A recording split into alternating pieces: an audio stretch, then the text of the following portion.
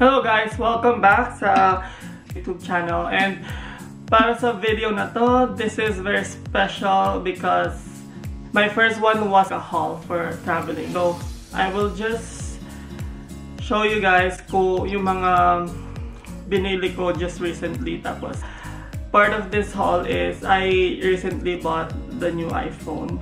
But it's only the iPhone 11. Please keep on watching. By the way guys, disclaimer, di talaga ako marunong mag-haul. I don't know how to describe kung ano man. Also, I'm colorblind, so baka ang tingin ko dito, green. Joke lang. Disclaimer also, hindi to pagbabrag guys. Fruit of my labor. Guys, deserve ko to. At saka hindi naman to pinagmamalaki, mura-mura nga lang nito. Dami kong sinasabi talaga. First one. So, it's this curly, ano ba? Para lang siyang windbreaker, parang yung tela niya. See? Nagustuhan ko dito yung color. It's a zip up.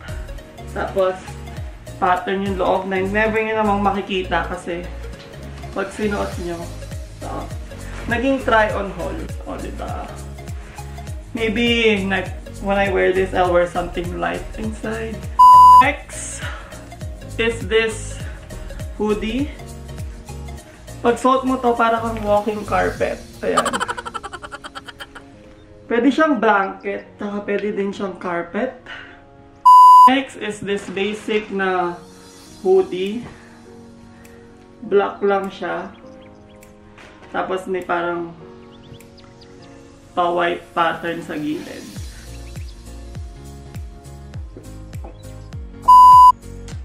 Next is, this one is from UO. It's a long white shirt, plain lang, and yeah. And then, itong, hindi ko alam kung anong style nito, pero basic lang din. Stripes siya na, so navy blue, white. So that's it. Next, ay itong from UO as well. Para siyang, anong tawag doon? Basta, it's this shirt na may design siya sa likod.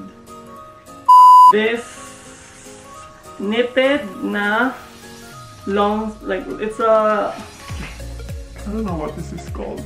ano yun?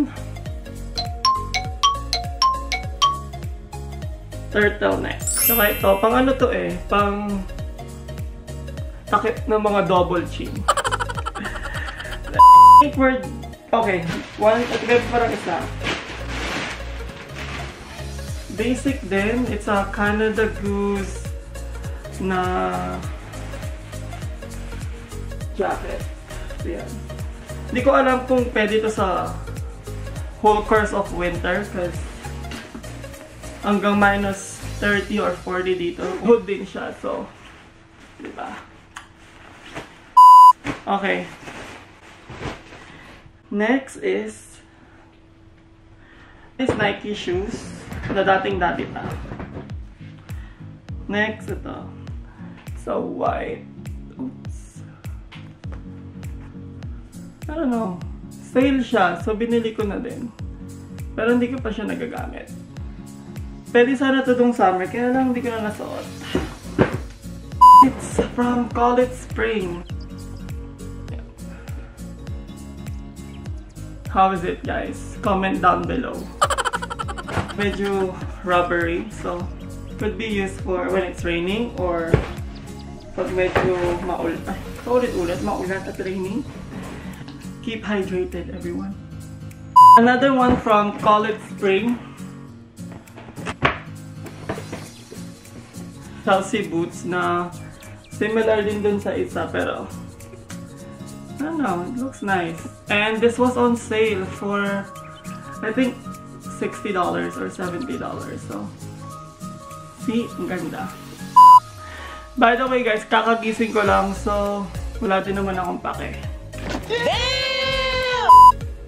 iPhone 11 nakaka-release lang ng Apple this month, I think. So, I got the iPhone 11 and then nirelease nila yung iPhone 11 Pro and then there's a version ng iPhone 11 Pro Max. So, but I got the iPhone 11. Kahit nabuksan ko na to kasi I needed to use my phone. And I gave my other phone, which was the iPhone 7 Plus, to my dad because he needs a phone.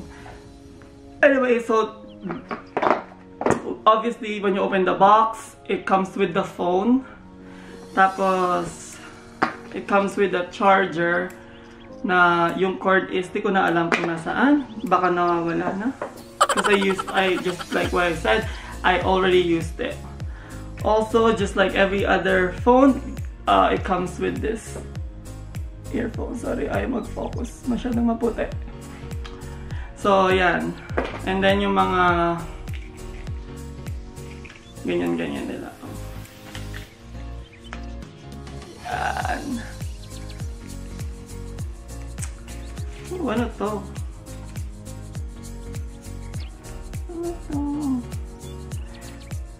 Oh, so it comes with itong metal na to.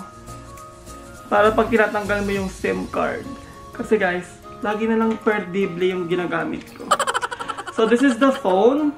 Guys, just like what I said, I had the iPhone 7 Plus, which I really like up to the, like, hanggang ngayon. Like, I don't mind not switching. But then, my contract, which was 2 years, ended last July. So, I was debating on waiting or just getting new phone. So, but yeah, Best Buy baka naman had a deal with. I got this phone for a very, very cheap, I guess reasonable price. So, ayan siya guys.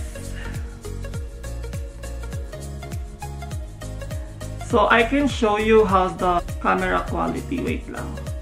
Tapos i-insert ko na lang dito sa video na to.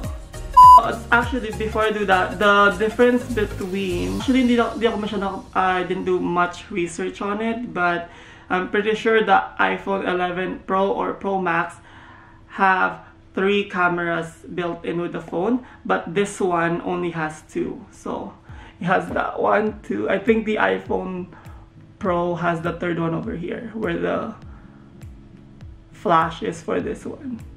Ayan, guys. I don't know any specs or anything about this phone, but I'm pretty sure most of the people that bought this the main thing that upgraded was the camera. So, ayan guys. Wait lang, punasan nga natin. How you make your camera clear. So, eto, mag-video ako. Ayan guys. Yan yung camera quality niya.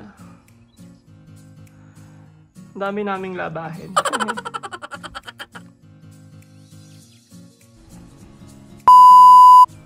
So tapos, yung pang selfie niya guys. Hi guys! Ayun yung pang selfie niya guys. Medyo I think lumayo na konti. Kaysa dun sa mga dating phone. Ayan. Wait. Ayan yung camera. And then, you can actually zoom out. See? See? Medyo mas lumalayo siya, guys. Tapos, diba dati sobrang lapit ng mukha? Pero ngayon, yan. Tapos lumalayo siya. Guys, diba? Ayan. That's the regular, tapos dahil yung may new feature siya, lumalayo. Look. See? Sobrang layo. So, it's a very wide angle lens, which is good for taking pictures of the view para mas marami makikita. Anyways guys, I don't know, I just put back my camera so baka nag-iba yung angle. But by the way, to everyone who wants to start filming or posting anything on videos, you know what? Just do it. You guys, if you want to vlog, just do it. Yun nga. Anyways guys, I gotta get ready because I do have a night shift tonight. Let's get that bread, and thank you for watching, and I will see you on my next video. I don't know how this is gonna look dahil bagong gising lang ako. Bye guys!